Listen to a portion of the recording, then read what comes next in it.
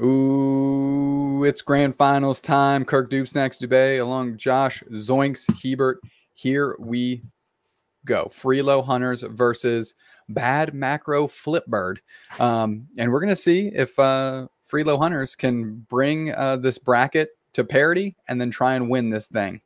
Yeah, we have we're in the grand finals situation. We got a best of 3 game, but if the losers bracket team wins this one, we're heading into another best of 3. So stick with us. We do have some more gameplay yet, but I think it's going to be a very good game that we're about to run into for sure. Absolutely. We're taking a look, and Seven mentioned earlier, Freelo Hunters. They've been playing, and they've been feeling it on the sticks. We saw Bolby kind of catch fire in this last series. That could pay dividends for them. And we're not too sure what Bad Macro Flipbirds has been doing in the last hour and a half or so. So hopefully they're not coming in ice cold. How big of a factor can that play in this when you're kind of feeling yourself in a game such as Pokemon Unite? You know, I'm tempted to say it's not as big of a deal as some people make it out to be, especially when we're in an online environment. If this was a LAN environment, maybe I would be a little more concerned. But these guys are gamers. They've been playing for a long time. So I think we're just going to see a good, solid game. I think both these teams are going to be at the top of their game. They certainly have been the entire tournament so far. Mm-hmm. No surprises here out of Bad Macro Flipbird in their lineup, and Bolby back onto Zeraora. However, Slashcan off the Venusaur completely now, going back with the Alolan Ninetales that they used to we saw them kind of go on a 3 KO streak to close out the last game we just commentated on. Thoughts on that? Well, that seems to be what Stray Dogs has found the most success with. I mean, it sent them to the grand finals play in this composition, so I think it's really good. I'm worried about the Alolan Ninetales not having enough impact when Gosu is on this Cinderace, though. The Ninetales is going to succeed very well in CCing or crowd controlling opponents, but it's going to be really hard to do that from such an absurd range. I think Gosu may be a little unchecked in this game unless Bulby can swing in with that Zeraora and cause some damage. We're getting a quick clinic there on how quickly Gosu can clear the farm there in the jungle, as they are just mowing through these core fish, and their final destination is the top of this map here, and give some support to their Lucario player. Gosu mowing them down, turning into a Raboot and trying to get in the mix, as Bolby is already there. Level 4 didn't clean out their jungle all the way to get in there, finally hit level 5, but they're getting picked on a little bit as they're forced and they're sent scrambling. And really, that's the point of the junglers pulling up top, is to not let one thing landslide into another, as those points are sitting at 14-17. Both Lucarios getting those stacks up for the attack weights. Yeah, not for nothing, Stray Dogs is sending their Eldegoss fire truck up to the top here. So going to be a bit of a 3-on-2 advantage in terms of Stray Dogs, but all it does is just an early advantage on Bees, which I shouldn't undersell is still a pretty huge advantage in a lot of situations. What does that leave, though? That leaves the 3-2 on bot there. So I wonder how Bad Macro Flipbird was able to pressure that. They're certainly working towards. It's really about taking those Audinos on your opponent's side of the field. And if they were able to get some of those, maybe it's something that paid dividends. Bolby with the Fluffy Tail able to come in and start mowing through. That's why they're always in the jungle there. They're using Fluffy Tail and the Zeraora. Bolby on the verge, though. Gosu able to bubble them out. And look at that. Look at that pickup by the Lucario there to close the door on him. Dexter not to be left out to dry. Gets their KO and pads the stats. Not only did they get the KO, also Gosu still cleaned up that Ludicolo and got the blue buff. That was a really impressive patient play. You saw that Gosu just kept peeling, kept drifting back towards the lane every now and then, said, yeah, come closer, everything's fine. And then finally was able to spike with the help of Dexter to be able to, it's a really impressive movement on that jungle. Not often in game can you get a ranked Lucario to come all the way back from their scoring to come help you in jungle, but when you're in this coordinated team play, Dexter is there to help. Absolutely. Fire truck throwing in a leaf tornado here, bubbling out Dexter and Gosu. Easy peasy. Chris Hero, Snow Points, and Bruv in that bottom lane going to work through the Bees as they try and poach that Audino. Alolan Ninetales Slashcan, not worse for wear as they get in there and trying to get Bees on themselves. Chris Hero's pressuring Gek, the whole squad pressuring Gek, and they are able to stun Gek, but in their own goal zone, as that's not going to do much, as a little confused blast. Chris Hero's below it, half HP. That's an easy scramble backwards, and Dreadnought is here. Yeah, but look at that, Chris Heroes, normally being this more susceptible, squishy target, is able to push forwards past Bruv and into the front line if Chris's only opposition is going to be a Ninetales and Mr. Mime, is able to just sort of walk forward. But here we go. Bad Macro is going to be able to take that Dreadnought and leaving the Rotom up to Stray Dogs. Another case we're gonna see this change of school of thought between the two teams. The Unite move on the chase by Gosu Easy Peasy. They see Mr. Fire Truck in their sights and they get Fire Truck. They take Fire Truck down, and that is a sick KO by the Cinderace there. As Chris Heroes, I mean, we saw neither contested, right? Rotom was sent down clean and Dreadnought was taken clean. Dexter working through the middle Corphish there as they're maybe looking to get a pick. Chris Heroes getting their farm up as well. Yeah, Dexter's half looking for the pick and half trying to find Sanji, I believe. They know he's missing somewhere on the screen. They want to find Sanji. They know he normally plays alone and see if they can swipe a free KO. It's never free when Sanji's controlling that character, but if he is alone, it makes it a lot easier. Bolby, the Zero Aura getting bubbled up a little bit by Bruv. Bruv going to start working on the bees. So are Dexter and Chris Heroes in this bottom lane. Snow Point's not to be left out of the mix. They're working on those bees. Fire Truck and everybody in the mix. Slash Can. And what can you do? Unite move coming through. Not finding its mark, but that's a KO for Snow Points on the Alolan Ninetales. And that might open the door for a little bit of push here as Bruv is just kind of getting chased around by Sanji. Just kind of leashing them around. Kind of getting them or keeping them out of the mix as more stuff is happening downstairs, and that's Bad Macro trying to get some points and onto Stray Dogs before this Dreadnought appears. Yeah, Bad Macro Flipper not really living up to their name, definitely playing for that late game level advantage situation they're trying to set themselves up for, because they still are down by about 50 points. Now, that can be overtaken in a blink of an eye. Scoring happens quickly and often in Pokemon Unite, but still, that early advantage for Stray Dogs, if they capitalize on this well, could be a really impressive maneuver from them. We got Dreadnought coming up in about 1 second. It looks like we have a 2v3 fight in the bot lane with Bad Macro versus Stray Dogs. Yeah, it looks like it just got evened out to a 3v3. Dexter, Chris Heroes, and Snow Point's going to work around this Dreadnought and use that to their advantage here as they're working through. That's a Unite move by Bruv, putting on pressure on Bolby and Sanji. Sanji able to close it out on Gosu, but Bruv trying to work on Bolby, trying to get the KO there as well. But now Bruv is on the ropes here as Dexter and Snow Points keep working on that Dreadnought, and Sanji seeing the KO. Bruv gets hit, and finally Dexter able to close out that Dreadnought. Bruv is bubbled out, but that's not before Stray Dogs puts a lot of work in on this Rotom, and they're chasing them down. Bolby coming in, hitting Bruv, and just a confused blast onto that Zero Aura to create a little bit of a gap here. Sanji's on the chase. Bruv is trying to hang out. Another confusion blast using the environment very well there is Bruv. They finally go down, but that was a good little showing on how to play some mime on the retreat for sure.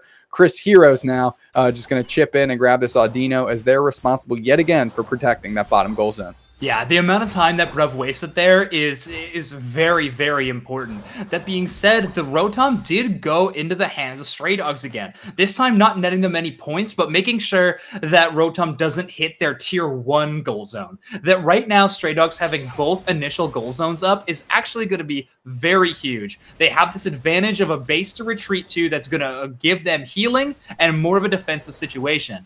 But right now, Fire Truck looking like they're in a little bit of trouble. With the 4 members of Bad Macro Flipbird already being in Zap Pit, but we're seeing quite an even spread from Stray Dogs, trying to give themselves intel on the map and seeing if they can find any avenue or angle to score early or get a nice little KO. I mean, Fire Truck identified, isolated, and then deleted as all of Bad Macro Flipbird is working through this top goal zone here. That's a Unite move that's coming through for Bruv, trying to clear out the trash here so they can get some points into this goal zone. 2 minutes, 45 seconds left, and there is one of these objectives that's going to be able to be taken before the time runs out here, as Bad Macro Flipbird is not willing to give up on this goal zone just yet. Dexter going down, however, and is that worth the push? They decide no. Slash Can back in the bottom lane here, eyeing up Chris Heroes. Look how many points are sitting on all these Pokemon. Zoinks, there is going to be a move to be made when Zapdos shows up. Yeah, this is definitely, everybody is waiting for the last minute. I mentioned last game we had a low scoring game. This game, neither team has broken the 100 cap going before at 2 minutes and 15 seconds. Very not common, but right now Dreadnought almost deleted. Whoever wins this is going to have an incredible advantage. Oh, there we go. And that's Bruv taking it down for Bad Macro Flipbird. And that's a KO on the Lucario by Snow Points. And now they have a player advantage here. Do they push? They decide that they do. Gek is on the verge. It's being chased. Bulby gets taken down by the Eldegoss. Bulby gets taken down by the Eldegoss. You have Gosu easy peasy. They're going to get 100 ducats up top. The pressure is on. Gek is on the chase. Dexter takes the KO. And now there's 2 down for Stray Dogs as they close out that goal zone. And look at that. Just under 200 point swing there as Bad Macro Flipbird is immediately in the lead, and now Gosu is babysitting in the middle. The level 15 Cinderace as now Stray Dogs has to make a play for Zapdos. We see the 2 players coming in from the right. They're running in through the choke point. Have they been identified? Not quite yet. Slash Cannon Bulby, Fire Truck sitting around, Gek and Sanji. Not willing to commit just yet. Gek is watching out, and Gosu puts the pressure on Sanji, and the chase is on. Upstairs, we got another 100 ducats going in upstairs, and it's time for Stray Dogs to turn this thing now because they need to put some pressure on. Unite move by the Mr. Mime, and they're going to chip in. Chris Heroes is in the mix. We're going to see who gets this last shot. KO streak of 2 for Gosu, and they take it down. Stray Dogs takes it down, and they're all holding a ton of points as they have the pressure on Gek. And here we go. They need to get these points in. 51 seconds, 50 on the clock. Chris Heroes trying to take the long way here. Bruv is pushing. Fire Truck able to get 100 points in. We need more points though.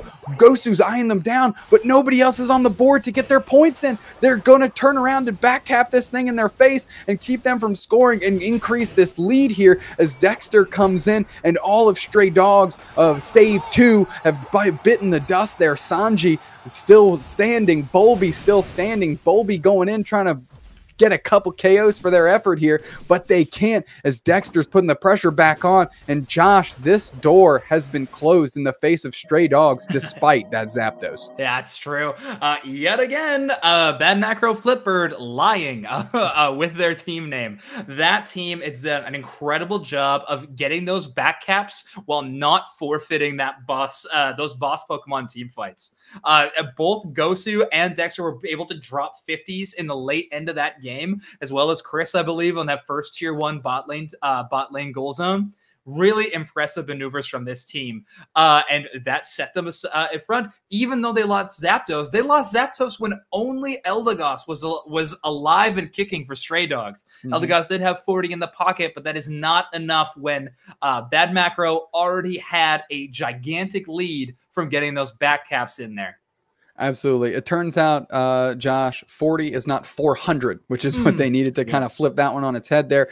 Clean play. When I saw Gosu cheating up top, yeah, I mean, they executed and they jumped all over Stray Dogs to get that going and draw their attention somewhere else. And here we go. Gosu sneaks up top, gets the Hundo Burger in, and makes it back to Zapdos before the game becomes about Zapdos. That's important. And then we saw Dexter do the same thing. They're like, hey, we're good here. We got a level 15 Cinderace that's mowing them down like a lawnmower on a fresh group of green grass getting ready to be cut down. Dexter rolls up top. They get a Hundo Burger in. And then, like you said, Eldegoss with 40 points in the bag. Not only did they convert those points for not enough, they get KO'd, which takes them out as this mass avalanche of back caps begins to happen. Speaking of Avalanche, that was one thing we brought up in this team composition situation for Stray Dogs. Running the Ninetales, I don't know if it gave them enough value for what they were looking for. Honestly, the boss Pokemon going away, it seemed to be a foregone conclusion when both of these teams showed their hands of what their strategy was going to be focused on. They were mainly moving towards trying to... one team was going for Rotoms, one team was going for Dreadnought. Team that got Dreadnought won this game, but I'm not sure that Alolan Ninetales really was able to deal out enough damage or shut down. And we saw Bulby diving in with the Zeraora for a little bit of Jungle Invade, trying to get a little bit of early cheeky KOs in the middle of the central area. But with Dexter as backup, that was a very hard thing to do. I'm not sure if it was even possible. Absolutely. Let's take a quick pause to the cause here. Let's go back to surranwrap in 7. Get a little bit of booth analytics here on that game as we square ourselves up for Game 2 of the Grand Finals.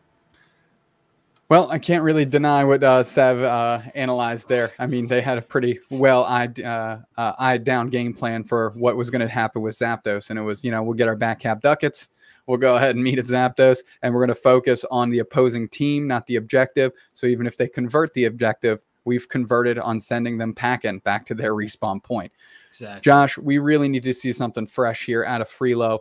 You identified the Alolan Ninetales. Are there any other weak points or changes you'd like to see on their behalf that might help bring this thing to an even 1-1.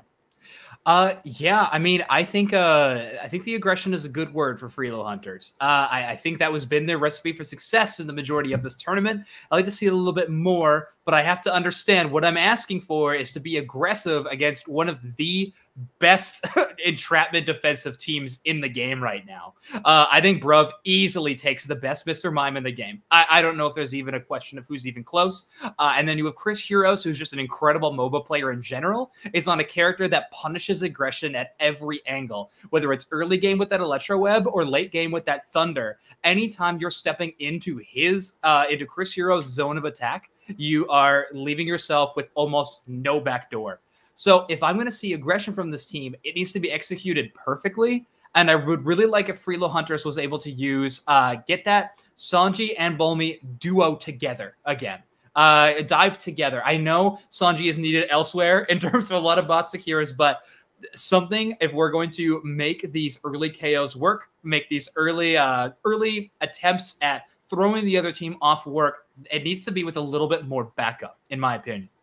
Absolutely. We see the quick switch here from Bulby from that Zera Aura to that Greninja, which, as I mentioned, the previous round was looking very, very clean here.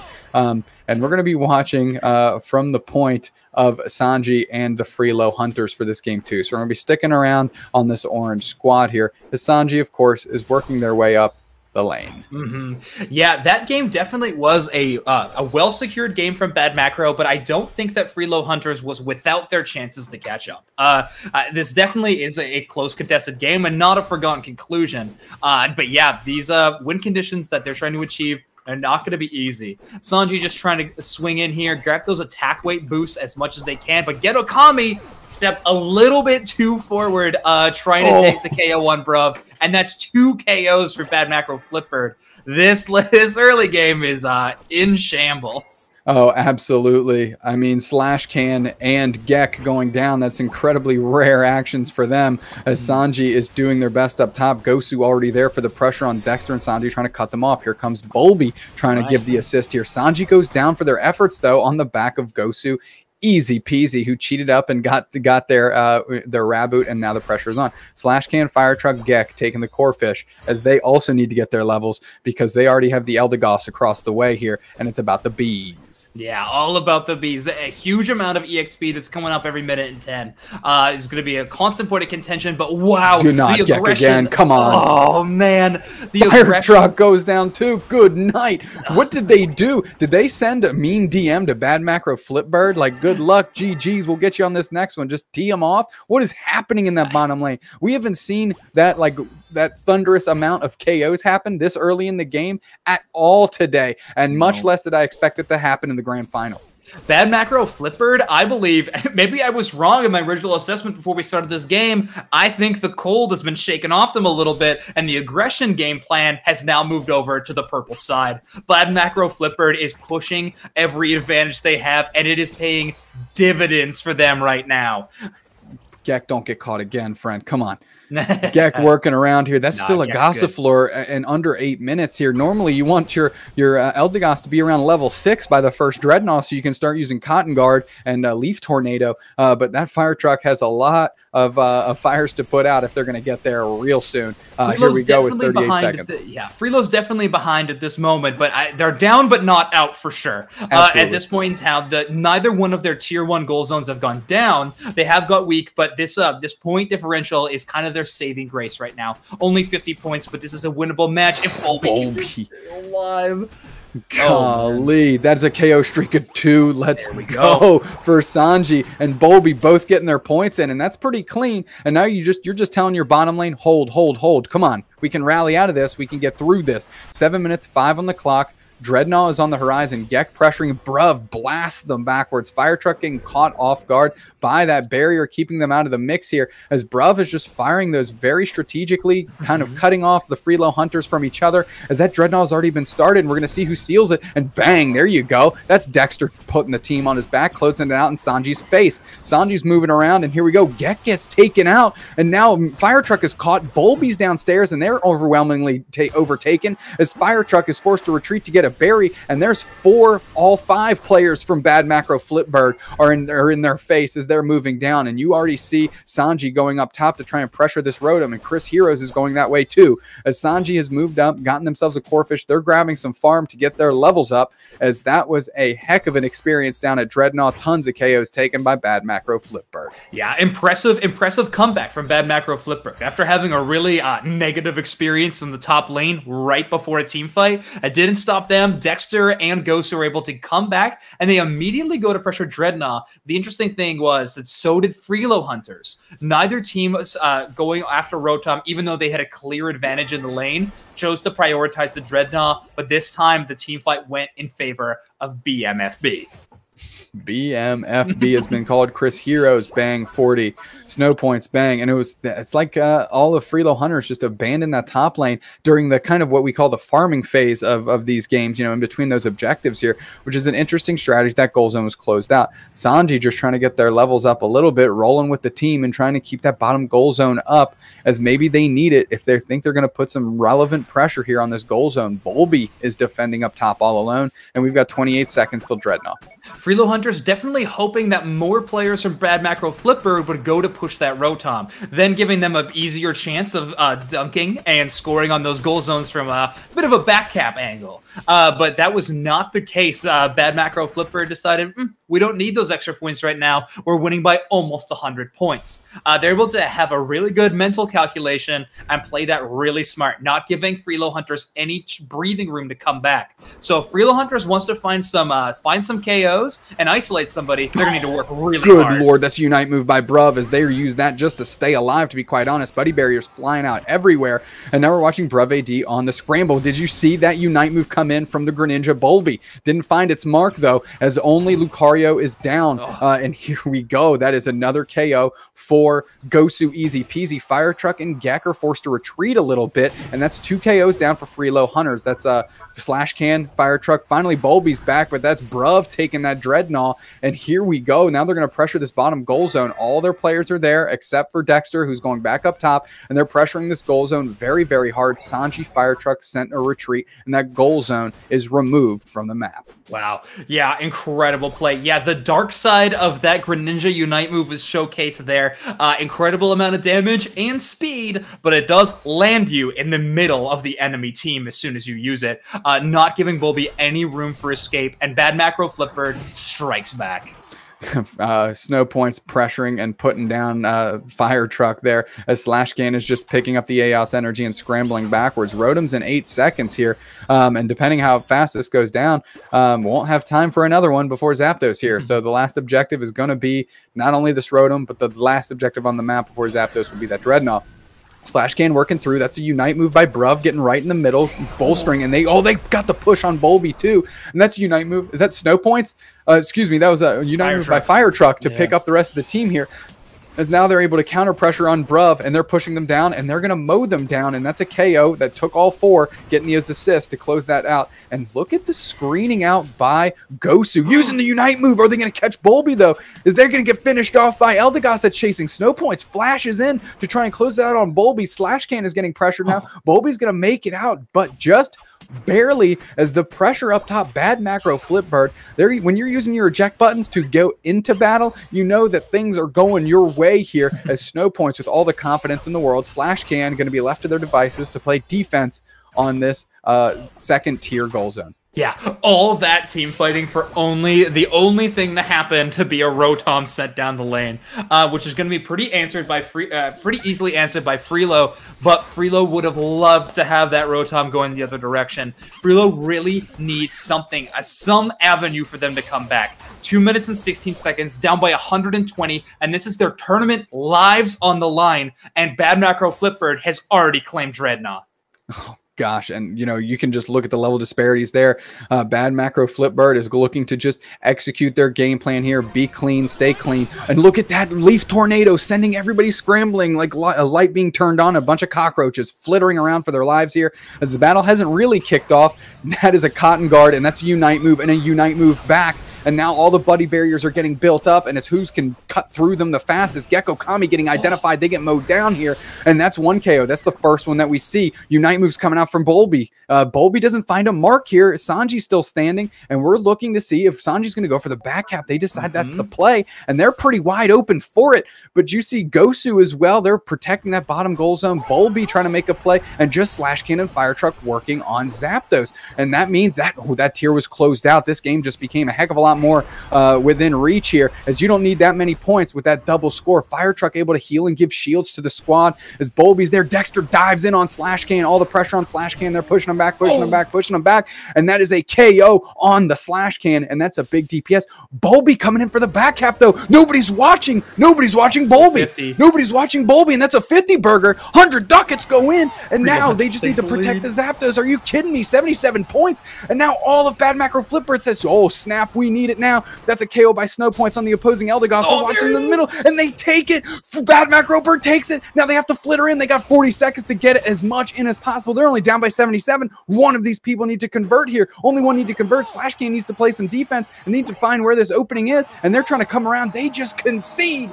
Bad Macro Flipbird takes it. Your grand finals winner and Aeos Frontier Battle Factory 1K winners. Can you believe it? Yeah, I cannot. Absolutely incredible work. Amazing macro. Always get bird. Yeah, huge plays from the squad. Shout out to Bruv, Dexter, Chris, Snow Points, and Gosu. Incredible tournament run. Never dropping a full game or a full set in any of these scenarios. Lasting through a gauntlet of a tournament and claiming the victory. Earning some wins over incredibly big name teams in this run too. So not for nothing, this is a new team to beat on the docket.